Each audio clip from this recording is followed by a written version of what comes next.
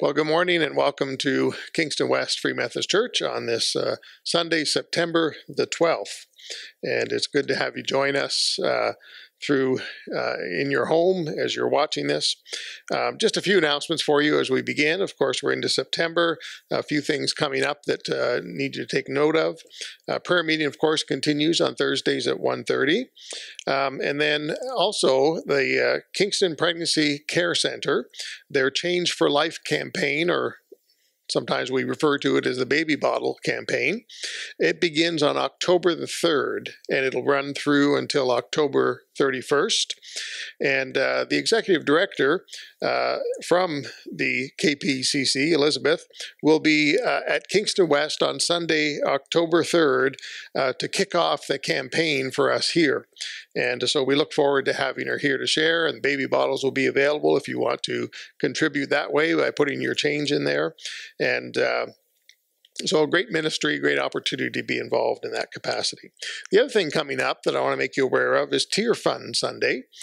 This is an annual Sunday event that we hear a little bit about what relief efforts are taking place around the world through Tear Fund. And it's also a special Sunday to give to this ministry, who is often and very much on the ground when natural disasters happen, as well as many other programs that they are running around the world to help people who are in need and need a help up. And so that'll be taking place here at Kingston West on Sunday, October 17th. So Sunday, October 17th will be Tear Fund Sunday. So again, we look forward to that. That's all the announcements I have. Our call to worship this morning comes from Psalm 18, and it's verses 1 to 3. I love you, Lord, my strength. The Lord is my rock, my fortress, and my deliverer. My God is my rock in whom I take refuge, my shield and the horn of my salvation, my stronghold. I called to the Lord, who is worthy of praise, and I have been saved from my enemies. Let's pray. Gracious Father, thank you for this opportunity to worship you together, and again through the internet. And Lord, I just pray that as we take this opportunity to open up your word, to sing songs to you, to praise your name, that Lord, you will meet with us, you will encourage your people and strengthen them, and meet them where they are at, for we ask this all in Jesus' precious name. Amen.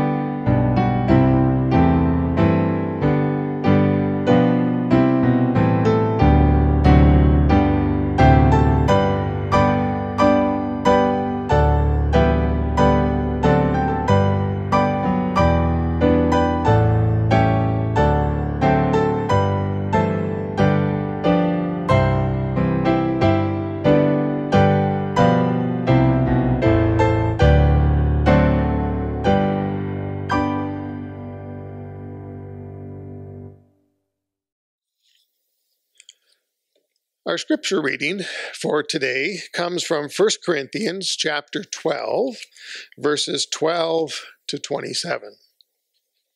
Unity and diversity in the body. Just as a body, though one, has many parts, but all its many parts form one body, so it is with Christ. For we were all baptized by one Spirit, so as to form one body, whether Jews or Gentiles, slave or free, and we were all given one Spirit to drink. Even so, the body is not made up of one part, but of many. Now, if the foot should say, because I am not a hand, I do not belong to the body, it would not, for that reason, stop being part of the body. And if the ear should say, because I am not an eye, I do not belong to the body, it would not, for that reason, stop being a part of the body. If the whole body were an eye, where would the sense of hearing be? If the whole body were an ear, where would the sense of smell be? But in fact, God has placed the parts in the body, every one of them, just as He wanted them to be. If they were all one part, where would the body be? As it is, there are many parts, but one body. The eye cannot say to the hand, I don't need you, and the head cannot say to the feet, I don't need you. On the contrary, those parts of the body that seem to be weaker and indispensable, and the parts that we think are less honorable, we treat with special honor. And the parts that are unpresentable are treated with special modesty, while our presentable parts need no special treatment. But God has put the body together, giving greater honor to the parts that lacked it, so that there should be no division in the body, but that its parts should have equal concern for each other. If one part suffers, every part suffers with it. If one part is honored, every part rejoices with it.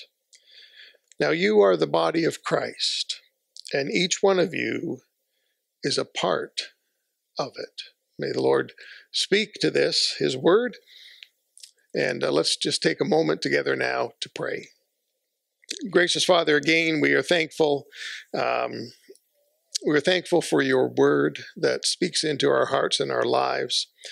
We are thank you for the opportunity that we have to worship you, to freely gather, even through these means, that we can gather and worship you and know that you are present with us, and we are so grateful for that. We are grateful for your faithfulness to each and every one of us.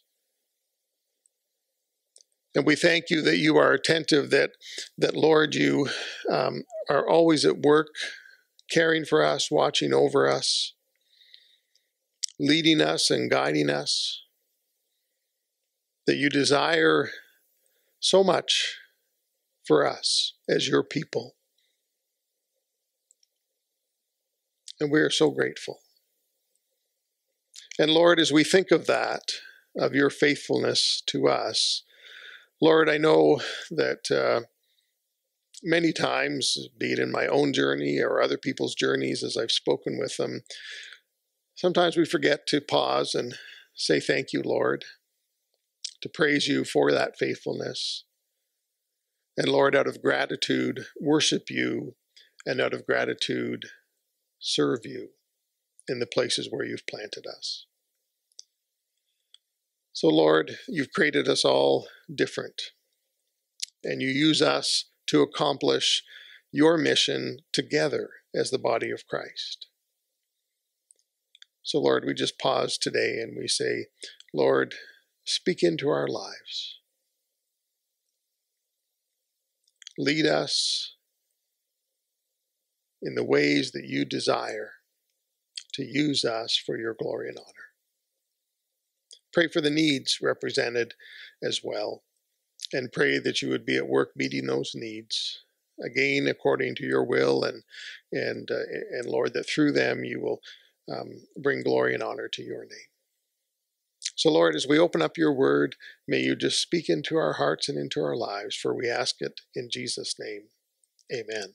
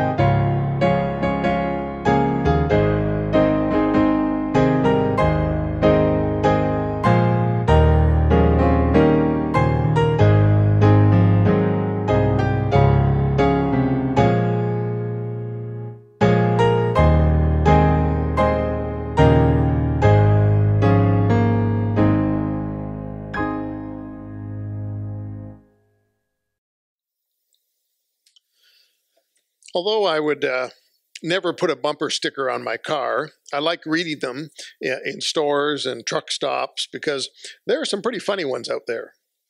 In relation to the topic of the message today, here are a few that I have seen, and probably you've seen some of them too. You know, I owe, so off to work I go. Or, I'm in no hurry, I'm on my way to work. Or, hard work never killed anyone, but why take the chance? Or, I didn't retire, I surrendered. And you know, we giggle a little when we hear these, but my question is, when it comes to your job, have you ever felt that way? For those of you who are retired, did you feel this way before retirement? Or maybe you find this to be true in retirement because you've never been this busy before. Surveys would indicate that this is how most people feel about their job. Experts say that 7 out of 10 people are dissatisfied with their job and they dread going to work.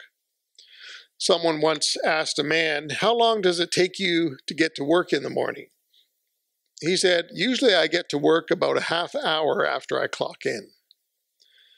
You know, this type of attitude towards work is unfortunate because over the course of a lifetime, most people will spend 40% of their time on the job.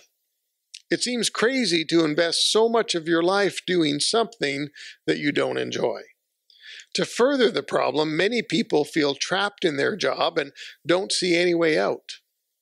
Well, this is the 3rd week in our series called The Business of Living. Working is a big part of our life, and the Bible has something to say about managing your career. When we talk about this topic, our minds automatically think about what we do to earn money. These principles certainly apply to this reality. However, don't tune me out if you're retired or a homemaker or a student, because, I think you will find the principles that I'm sharing can be used really in all areas of our work life. Even when you're retired, there's always work to be done, and for the home executive, well, your workday never ends. For the student, these principles can be applied to your studies. Whether you love what you do or hate it, the Bible has a great deal to say about how your attitude can improve your work life.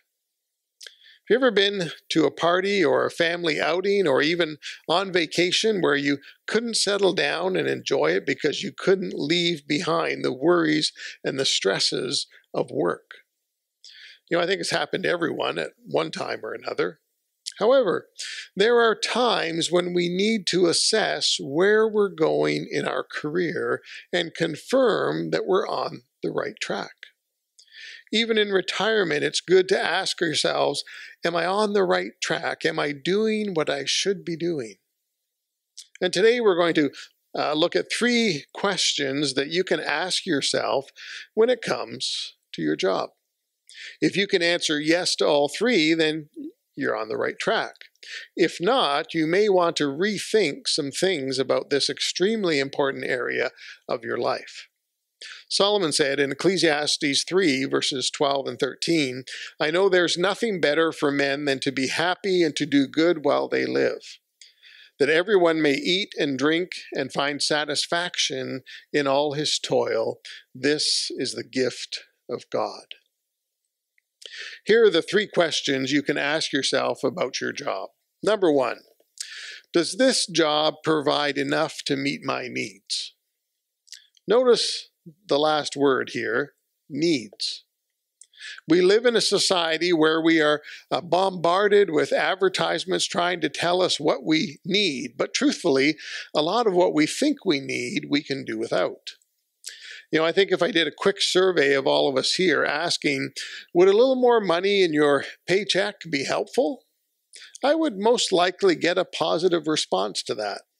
But I want us to try to put the wants aside for a few moments and focus on our needs and ask, does my source of income meet my needs? For some of you, you would say it meets more than my needs. Others would say we're barely scraping through, and some would say it doesn't even come close. What I'm trying to say here is that if your job is meeting your needs, if you can answer yes to that question, then salary should never be a primary factor in considering a job. You have to earn enough to meet your obligations, support your family, put food on the table, a roof over your head, and so on. Beyond that, if you choose a career or a particular job based solely on the salary package, you are quite possibly setting yourself up for misery. I read about a pastor who was looking for a full-time position, primarily in youth ministry. He narrowed his search down to 2 offers, one with an adequate salary and one with a salary that was, at that time, more money than he had ever earned in his life before. The adequate church was in many ways ideal. It was an opportunity to work in a strong church with a dynamic youth program and a gifted pastor who was committed to growth. The other church was an opportunity to make a good salary and live in a big parsonage. He said he prayed about his decision, but not nearly enough. He took the job with the best salary. And after moving to the new church, he found out there was a reason why they offered such an attractive salary. No one could work in that environment. The leadership thrived on tension. In the previous 10 years, they had been through a series of associate pastors, music directors, and youth ministers. None had lasted more than a year. And he was the 3rd youth minister to be hired in less than 12 months. He said, "That should have been a red flag, but I was too distracted by financial considerations. And as a result, my ministry suffered, my family suffered, and I suffered." When it comes to finances, there's really only one question that matters. Does this job pay enough to enable me to meet my obligations? Solomon said that it is the gift of God if a person's work provides him or her with enough to eat and drink, i.e. to meet their physical needs. If it does, then it passes the test. The next two questions, however, are much more important. Secondly, you need to ask yourself, does this job give me the opportunity to do good? Solomon said, verse 12, I know that there is nothing better for men than to be happy and do good while they live. Does your job or what you are focusing on in your retirement or in your studies make it possible for you to do good for others? If you're working in an environment that requires you to oppress people, to be dishonest, or to take advantage of others, then I would suggest that you either need to change jobs or change the way you do your job. Your job must provide a means for you to do good for others. This can happen really in a variety of ways. Some people have jobs that are service-oriented, and by doing their job, they directly benefit others. Other people have jobs that are not necessarily service-oriented, but they have jobs or skills that make it possible to help others or to give financially and to participate in serving others, be it through the church or other areas of ministry. Maybe changing the world isn't built into your job description, but you can use that job to give you leverage to minister in other areas. A biblical example of this is the Apostle Paul. His calling was to be an apostle. Periodically, his vocation was to be a tent maker. He made tents in order to help finance his ministry. You know, I've known a few people over the years who worked to support the ministry that God had called them to. I knew one gentleman in the Brantford Free Methodist Church, and he was a carpenter by trade, and he would work hard and he would earn all the money he could for 8 to 9 months out of the year, and the rest of the time he took his family and lived in various mission districts sharing the good news of the gospel in a number of different countries.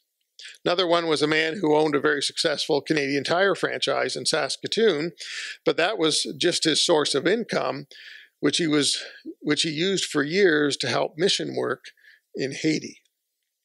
There's also, of course, Tom and Cheryl Martin from Napanee that many people around here know, who in their retirement, they are setting up missions in Uganda and other countries. And people faithfully give to their mission work where 100% of that they give goes to the various projects. Tom and Cheryl pay their own way out of their own funds whenever they're traveling.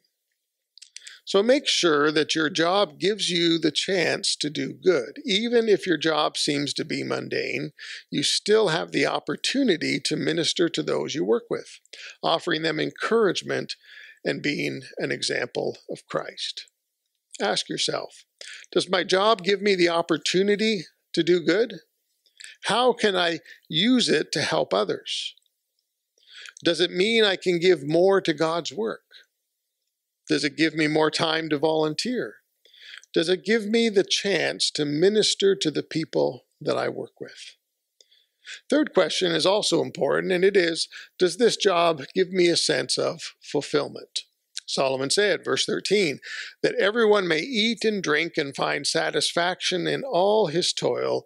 This is the gift of God. If you don't receive satisfaction from doing your job, a sense that you are fulfilling your life's purpose, then maybe the job you're doing now is not all that God has in mind for you to do with your life. Of course, every job has certain aspects to it that make it difficult. Part of your job may be tedious or frustrating or stressful or demanding or even boring. But the question is, overall, does this job give you a sense that you're doing what you were created to do? God wants you to find fulfillment in your work. This is His gift. Work is not a punishment, it's a blessing. Your job can be more than just hours of misery that you endure to pay the bills. It can give you a sense of fulfillment and purpose. For me, I worked a few jobs over the years. I've farmed, I've been in retail sales, I've pumped gas, I've designed playground equipment, being a security guard, and more.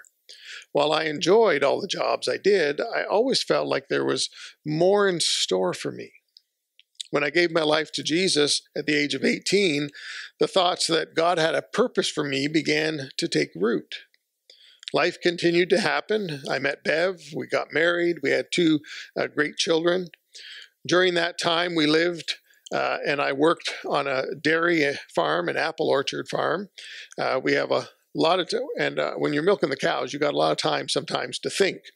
Driving the tractor gives you time to think, and pruning the trees gives you time to think, and all the various jobs that there are on a farm. And although I loved farming, except I hated rock picking, but I loved farming, I found satisfaction in my toil, and I continued to feel that there was still something more. I then began to sense the call of God to go into full-time ministry, which scared me to death. Yet over time, we were obedient. I remember when we were asking the questions, the big one being, God, how do I know 100% for sure that you are calling me to full-time ministry? We had a very wise pastor who said to us, when I asked him that question, you may never be 100% sure, but you need to step forward trusting God to show you the way. Well, here we are 30 years later. The advice that this pastor gave us continues to be true. There are still days I ask, Lord, did you really call me to be a pastor? That question usually comes after a very difficult week. But we continue to step forward, trusting that God will continue to show us the way. And He's been faithful. Overall, I do find satisfaction in my toil, even though there are days when I'm frustrated, discouraged, and stressed. But we all have days like that. Solomon is giving us a measuring rod in this text, and it's something we need to pull out and examine from time to time. You know that this principle also applies to your work in the church. I see it over and over again, people who step up to the plate and do jobs not based on their gifts, but based on the fact that no one else will do it. Paul tells us in 1 Corinthians 12, which I just read a few minutes ago, all about spiritual gifts and how God has gifted all of us as His body to accomplish His purposes. Are you serving in the church in an area in which God has gifted you? Just like your job, if you're not finding fulfillment in your service in the church, then maybe you're not serving where God has gifted you and called you to serve. Some people might say, but Pastor, if I don't do it, even though I hate it, who else will? And as hard as it is to accept, it could be one of two things. It could be that God is calling someone else to do it, and they're not listening, or it could be that God wants the ministry to cease even for a period of time. You see, Solomon is saying that as you work, as you serve, God wants to give you a gift.